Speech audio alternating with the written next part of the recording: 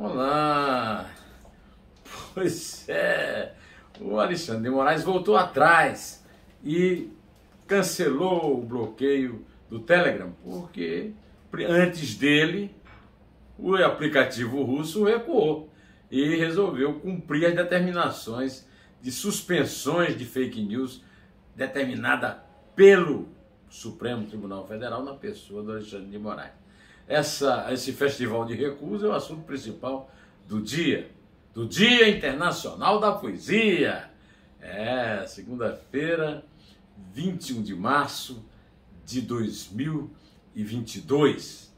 É um dia em que eu também vou tratar de outra decisão do Supremo. A ministra Rosa Weber respondeu ao Rodrigo Pacheco, presidente do Senado, que não tem essa de ficar escondendo os autores das emendas do tal orçamento paralelo, não. Vai ter que entregar todo mundo.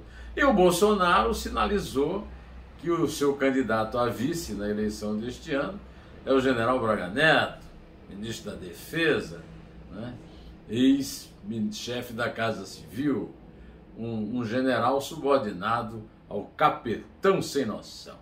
Bom, mas eu queria, antes de mais nada, agradecer a você que voltou aqui a nos procurar, né, no dia a dia dos dias úteis da semana, depois de 2 dias de folga, né? Não de folga, porque nesses 2 dias eu não tive nenhum comentário a fazer, mas pus no ar uma entrevista com Joaci Góes no sábado e 2 dedos de prosa com o poeta Alexei Bueno no domingo. Bom, vamos então voltar ao assunto de origem. Na sexta-feira, à tarde, o ministro Alexandre de Moraes, que vai ser presidente do Tribunal Superior Eleitoral neste ano de eleição, ano de reeleição, pelo que está avisando a grei dos institutos de pesquisa, porque o Lula quer se eleger pela 3ª vez, Bolsonaro pela 2ª, 2 disputam a reeleição. E o Alexandre de Moraes cancelou as atividades do Telegram, né? o abrigo nas redes sociais dos bolsonaristas neste ano de eleição, né? Porque não estava cumprindo ordens de tirar do ar fake news, notícias falsas, principalmente sobre eleições, mas não apenas sobre eleições. Em geral, né? O Telegram avisou que não podia cumprir, porque, na verdade, a requisição do Supremo chegou no meio da correspondência geral, no momento da guerra, da invasão da Ucrânia pela Rússia. Quer dizer, aí a gente vê 2 coisas completamente esquisitas. O Supremo Tribunal Federal tomou uma decisão e comunica através de um canal comum de correio, em vez de usar algum sistema de urgência, né? E, em segundo lugar, ficou parecendo ali uma desculpa amarela, em que o mais fraco terminou afinando, né? Porque se o Alexandre de Moraes recua diante de pressões de mais fortes, mantendo as suas decisões mais pesadas apenas contra os mais fracos, tipo aquela turma lá do Terça Livre, né? o Alan dos Santos e outros bolsonaristas de menor significado, ele costuma ser mais condescendente com o Bolsonaro, né? Eu até comento aqui que na própria sexta-feira muita gente comentou que o Bolsonaro ia ter vida bastante dificultada depois dessas 2 decisões, tanto a decisão do Alexandre de Moraes quanto a decisão da Rosa Weber, a respeito da qual falarei daqui a pouco.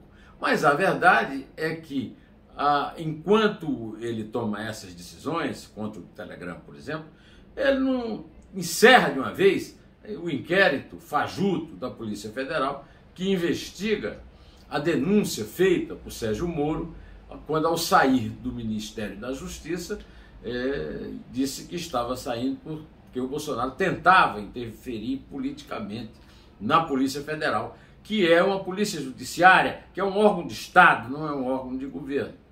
Até hoje, a Polícia Federal, que já mudou de direção 5 vezes, não conseguiu atinar que realmente o Bolsonaro tem exercido, talvez pelo uso da palavra tentativa no inquérito. Ele não tentou intervir, ele interveio, ele interferiu, ele mandou na Polícia Federal, a ponto de tirar de lá o Paulo Maiorino, por exemplo, que foi nomeado também por ele.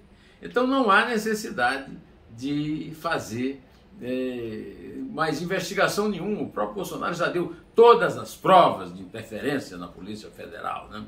E já devia ter exigido da Polícia Federal, da mesma Polícia Federal, o fim desse inquérito e também o encerramento do fato de que metade desse inquérito é para investigar se o Moro cometeu denunciação caluniosa. Ora, se o Bolsonaro interveio na Polícia Federal, qual é a possibilidade de haver denunciação caluniosa de quem denunciou essa interferência, né? Agora, o Alexandre de Moraes continua agindo como se ele fosse o presidente do Supremo. Luiz Fux está completamente à sombra do Alexandre de Moraes. Eu só imagino como é que o Alexandre de Moraes não vai atirar durante a eleição, porque ele vai ser o presidente do Tribunal Superior Eleitoral. Atualmente está no Fachin, mas o Fachin vai ter que sair de lá depois de ter cumprido 2 anos, que é o tempo que o ministro do Supremo fica lá no TSE, né? Mas o Alexandre de Moraes, que é chamado de xerife, não é o Ayatollah, aquele grande xerife do oeste americano, não, que atirava mais rápido, que prendia. Não, ele não. Ele procura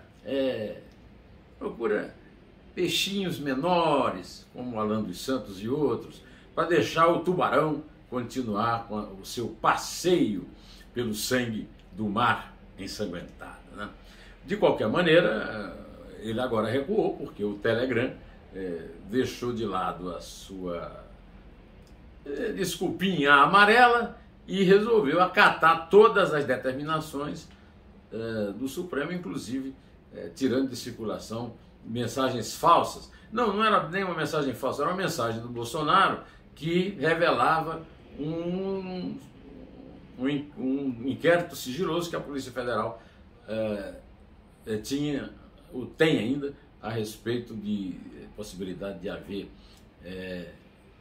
interferências de hackers no seu sistema de votação, o que é uma mentira que o Bolsonaro prega, né?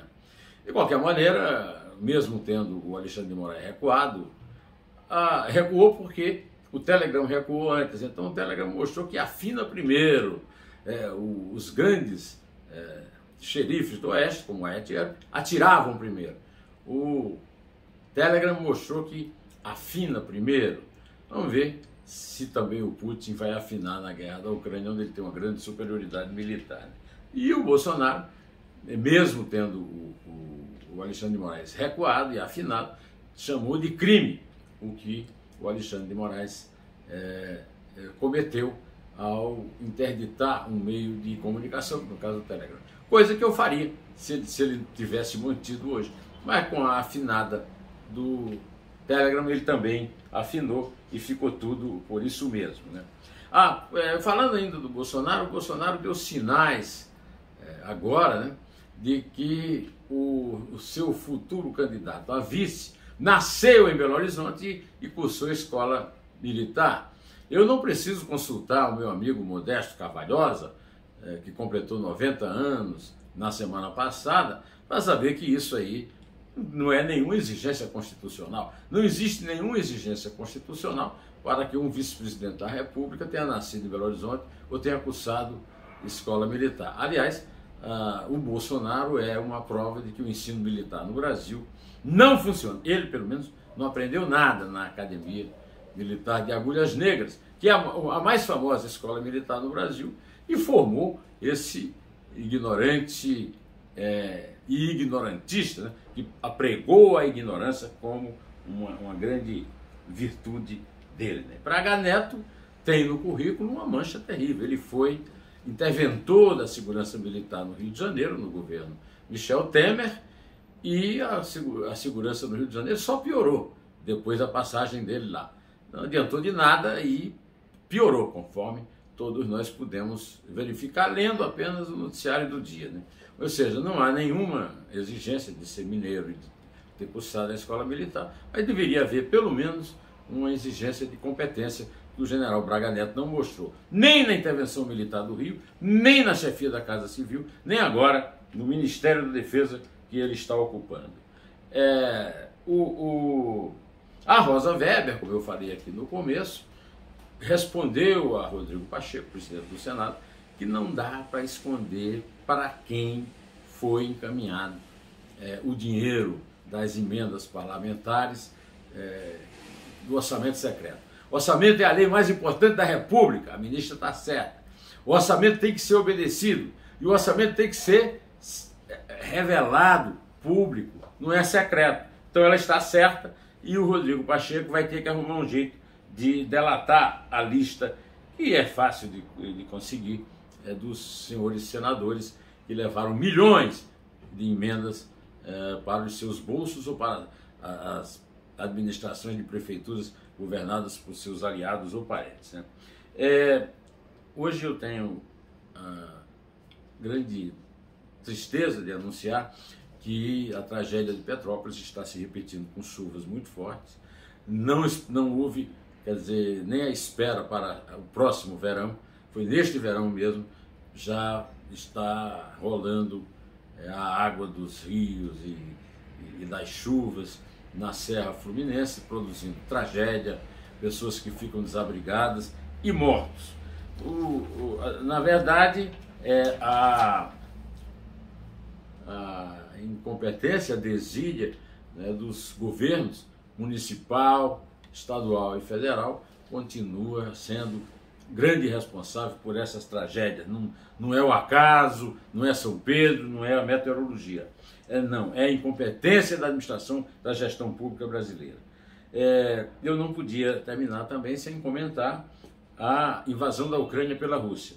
O professor Yaroslav Rysak, da Universidade Católica Ucraniana e autor da História Global da Ucrânia mais recente, publicou um artigo no New York Times dizendo que primeiro Putin esperava que o Ocidente engolisse sua agressão contra a Ucrânia, como aconteceu no caso da Geórgia, e depois achou que as tropas russas seriam bem recebidas pelos ucranianos, e os ucranianos estão resistindo. Ou seja, nem agente secreto competente, agente da KGB como ele tem na origem, oficial e pública, o Putin tem. O Putin é, inclusive, mal informado, o que denigre o seu currículo de agente secreto. Ele é mais secreto do que agente, né? Como eu falei no começo, hoje é o Dia Mundial da Poesia e eu estou comemorando o Dia Mundial da Poesia, publicando no Dois Dedos de Prosa, desde domingo, uma entrevista magnífica com o poeta, tradutor, crítico, exegeta de poesia, Alexei Bueno, que acaba de lançar a antologia da escravidão na poesia brasileira, né? É um livro lançado pela Record e a entrevista do Alexei Bueno é um show de erudição, um show de cultura, um show de sensibilidade, e ele representa muito bem poetas como Carnegie, que também foi o motivo do meu Dois Dedos de Prosa no sábado anterior, né? E outros, Geraldinho Carneiro, outros grandes poetas que estão aí produzindo no Brasil ainda hoje. No Dia Mundial da Poesia, eu quero também convidar você, meu caro não é seguidor aqui, é inscrito, para acompanhar a entrevista que eu fiz e publiquei sábado com o Joaci Góes, empresário acadêmico, presidente do Instituto Histórico e Geográfico baiano, com um raciocínio muito claro, muito escorreito sobre a situação política atual e sobre a decadência da qualidade da política brasileira. Não perca. Está no canal José Neumann Pinto no YouTube, do qual eu falo agora. Bom, direto ao assunto. Em pé.